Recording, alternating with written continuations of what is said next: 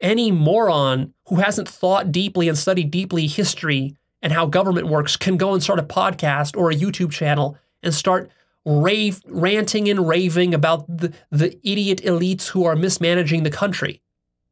Even though this person who's ranting and raving has zero governing experience, zero deep understanding about how governance works, how politics works.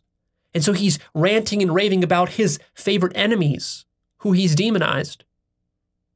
And he's going to infect the minds of millions of his followers with that same toxic ideology, that conspiratorial thinking that's going to start to eat away at the institutions and the bureaucratic foundations, which are actually the pillars that are supporting the entire system of democracy. You see, but he's ignorant without understanding what he's doing. And his followers are ignorant and don't understand what they're listening to and how they're being brainwashed by it. And who's to say which of these news sources and media sources is the right one? Does Leo get to decide? Does the president get to decide? Does your church leader get to decide? Does your professor get to decide? Does your mother or father get to decide? Do you get to decide? See, when everybody gets to decide for themselves, now we have this problem of, Ken Wilber calls it aperspectival madness. What happened was that before, most people at Stage Blue were just sort of forced into seeing the world through the perspective of Stage Blue of the society that they were born into. So if you were born into America in the 1960s, like a baby boomer, you saw the world according to sort of the American mythos, whatever that was. It was a very artificial way of looking at the world, but everybody sort of got imprinted with that way of looking at the world. If you're born today, you know, a millennial or whatever the next generation is after that, now there's so much diversity. There's so much more diversity in perspectives.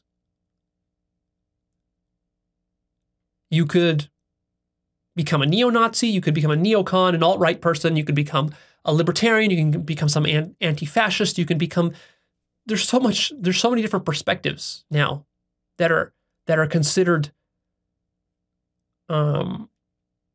acceptable and that are easily accessible. You can access the books, the websites, the blogs, the podcasts, whatever you want. You can create your own echo chamber that will feed back to you exactly whatever you want to think the world is like. So if you think that elite Jews are controlling the world, you can find sources of information that will feed all that back to you as confirmation bias. And then you'll really become convinced that you're right. And if you're some conservative, you can find a conservative news source that will just feed back to you everything that you want, and you will then just get entrenched in that. And if you're a liberal, you can find a liberal news source that will feed everything back to you, create this echo chamber, and then you're going to be stuck in that and unable to see the world in any other way. And in a sense, now there's no daddy figure. There's no ultimate authority figure to tell average citizens what to believe, what's true anymore. See, one of the functions of the king in the past, or the pope, and oftentimes the position of the king and the pope were interchangeable, or they were held by the same person, basically. The religious chief and the military chief and the political chief, they were oftentimes one person. Divine monarchs, they called it in Europe, where the king was the head of the church and the state. Or they could be separate people. But anyways, you in the past, you had a couple of big daddy authority figures who told you what was true and what was false, what was good and what was evil, what was acceptable and what was unacceptable, what was decent and what was indecent, what was a reasonable perspective and what was an insane or a criminal perspective. But as democracy is happening, those big daddy authority figures are going away. They're getting questioned. And it's right to question them because, of course, what they were peddling us, they weren't peddling us absolute truth. Nothing that some king or pope says is the absolute truth. It's just one perspective. That's right.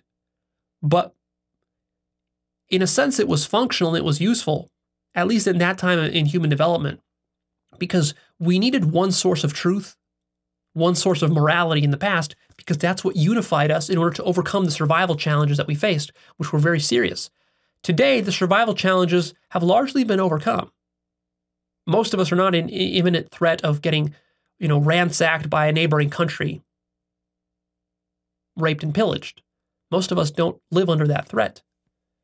So in that sense, we've sort of transcended and overcome those survival challenges, but we have new survival challenges. Now our survival challenge is, how do we survive together while allowing all of us to be so diverse? See, in the past, if you lived in a society 1,000 years ago, everybody in your town, in your village, and in your nation probably had the same religion,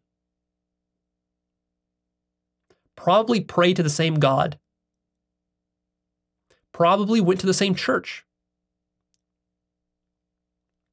probably had the same ideas about race, ethnicity, homosexuality, economics, politics, and other things.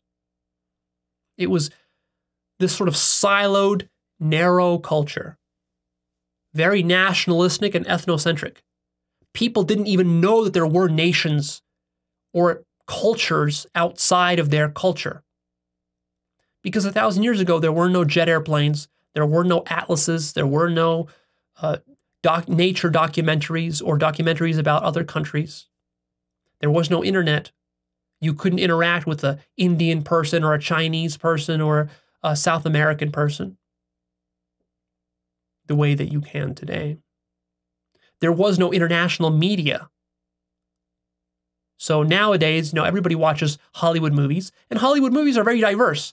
There are Hollywood movies about homosexuality, there's Hollywood movies about racism, there's Hollywood movies about whites and blacks and Asians and Chinese and Japanese and Africans and even aliens. And so this Hollywood culture now has become global culture, but what it's done is it's exposed these siloed, narrow cultures to other cultures. Now, even if you live in Africa in some little village, you've probably seen some, Hollywood movies. And those Hollywood movies have exposed you to new ways of life. You've seen gay married men, which you would never see in some African village. You see it in a Hollywood movie.